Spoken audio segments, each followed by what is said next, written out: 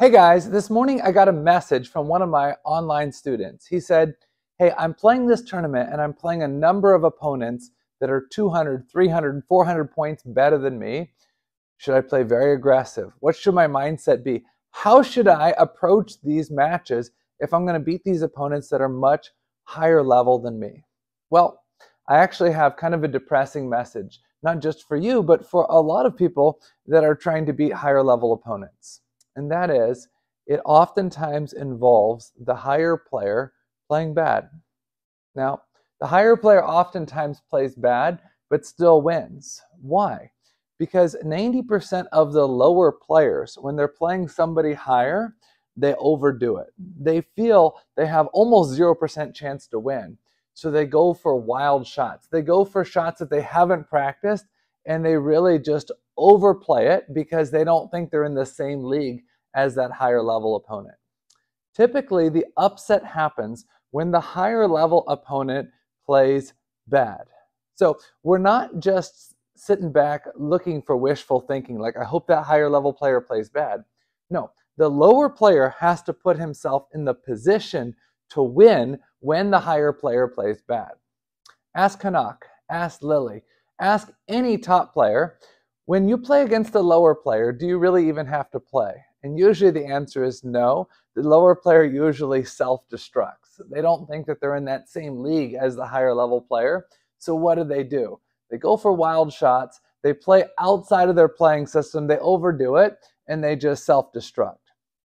So you, as the lower player, when you're playing somebody higher, what do you want to do?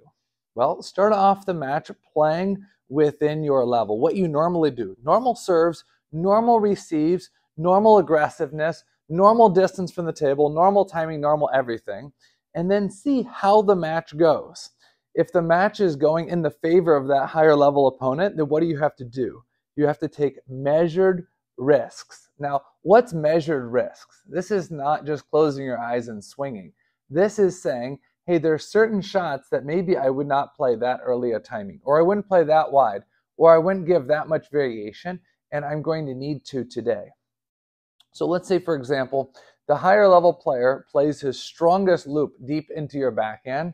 Is that one that you should probably pay pivot and just play full power counter loop? Probably not. Maybe backhand block in that situation would be appropriate. What happens if the higher player gives you a high ball?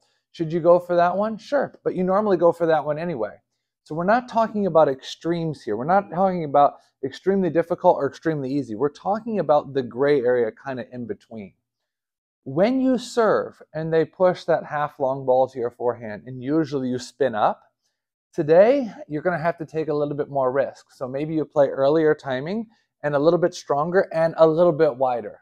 You know, the guy normally, when he loops to your middle, normally you play passive backhand block. Maybe today you're going to have to play a little bit more counter loop from middle. So the gray areas kind of that you could be playing more aggressively, but you oftentimes don't. Maybe you're going to have to take more risk and play a little more aggressively, or maybe a little more variation, or maybe a little bit better location, maybe a little bit deeper or a little bit wider. But start off the match playing your normal game, your normal level, and see how it goes. As the match progresses, then shot by shot, you may need to take more risk in order to pull off that upset against the higher level opponent. Last thing before I let you go here is that you don't want to take each game separate. You want to take each point, or specifically each hit, separately. So let's say, for example, your normal game doesn't work the first game. We don't go ultra high risk the second game and then ultra safe the third game. No, it's measured risk, shot by shot, based on what's actually coming. If you just play one game way too passive and one game way too active, we're not putting enough pressure on them on this game, and then we're making too many errors this game. So really, point by point, shot by shot, work the point, play your normal game, and take a little bit more risk if it calls for it. But until it calls for it, until that higher player is actually beating you, you don't need to take too much risk. You need to play within your normal game. Playing within your normal game actually puts more pressure on that higher level player than swinging wild. I'm Samson Davina. Thanks for watching this. If you're seeing this on YouTube, make sure you hit that like and subscribe button down below and turn on the bell for more notifications. I'll see you soon.